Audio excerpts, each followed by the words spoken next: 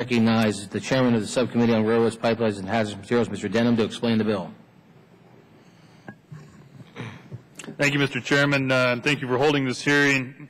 Again, important markup in considering this bill that will generate numerous benefits to the nation and its economic growth.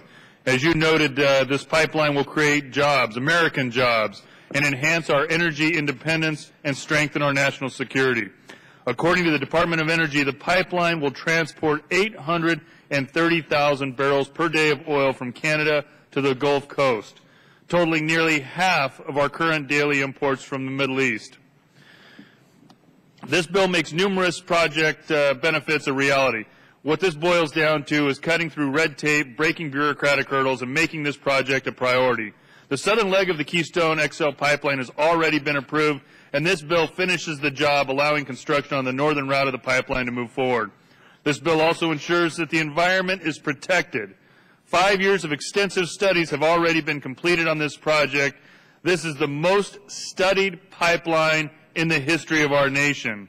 It also ensures the project's routing through Nebraska, which was the primary objection that was denied in January 2012.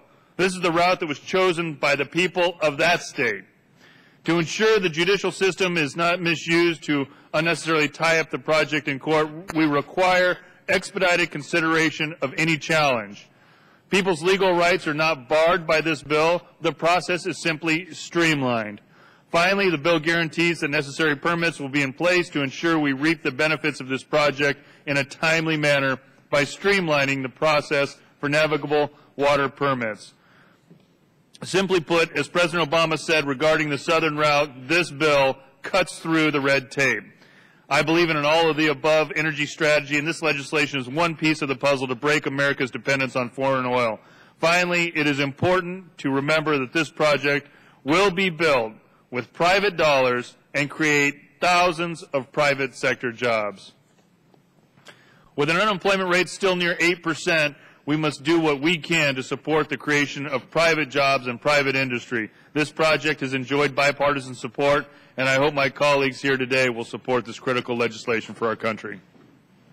I thank the gentleman for the explanation. And